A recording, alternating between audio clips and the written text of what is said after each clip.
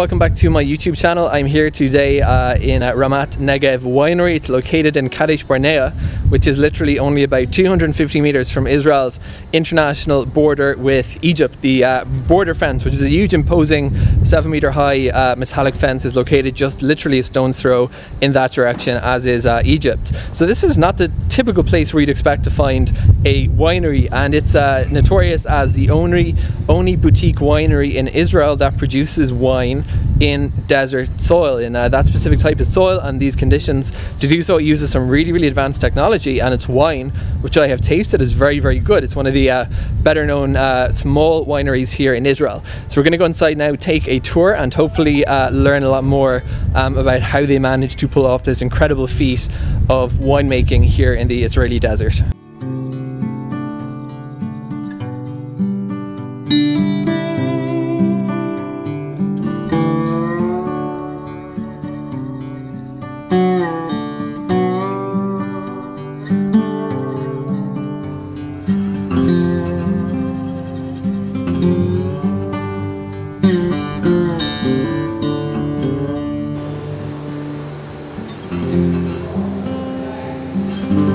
This is where they're fermenting the wine, and Alon here was saying that they're one of the larger of the smaller boutique wineries in Israel. They make rosé, white wines and red wines, and they go in price up to about 450 shekels, just about $120. Most of their wines are pretty reasonably priced, actually more like 60 shekels or $15.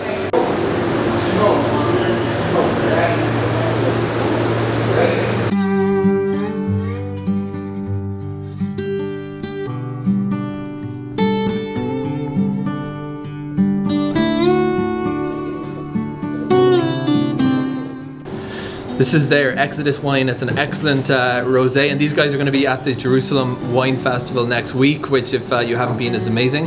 This place is located about 1 hour from Mitzpeh Ramon by car. You drive through the desert. It's really amazing. They do tours here all the time, so it's very recommended to come here.